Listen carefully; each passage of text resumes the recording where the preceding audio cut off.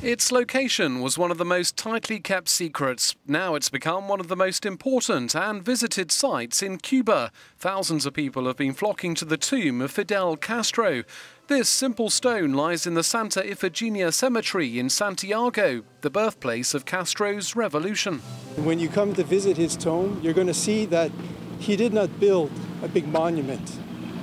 It's a stone, a small stone, which is significant to the way that he saw his revolution. He's a very humble person, and it's very nice to see this.